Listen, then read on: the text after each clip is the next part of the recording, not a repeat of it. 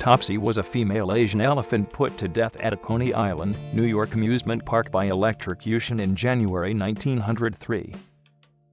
Born in Southeast Asia around 1875, Topsy was secretly brought into the United States soon thereafter, and added to the herd of performing elephants at the Four-Paw Circus, who fraudulently advertised her as the first elephant born in America. During her 25 years at Four-Paw, Topsy gained a reputation as a bad elephant, and, after killing a spectator in 1902, was sold to Coney Island Sea Lion Park. When Sea Lion was leased out at the end of the 1902 season and redeveloped into Luna Park, Topsy was involved in several well-publicized incidents, attributed to the actions of either her drunken handler or the park's new publicity-hungry owners, Frederick Thompson and Elmer Dundee.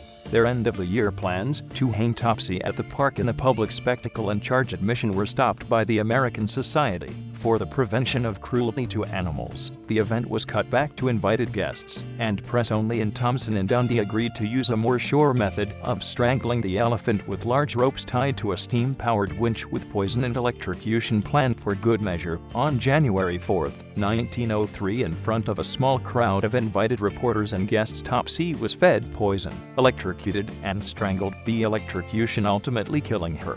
Amongst the press that day was a crew from the Edison Manufacturing Movie Company, who filmed the event. Their film of the electrocution part was released to be viewed in coin-operated kinetoscopes, under the title Electrocuting an Elephant.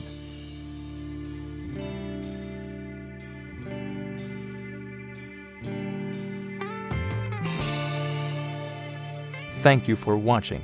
For more educational videos, please subscribe to WizScience on YouTube or visit wizscience.com.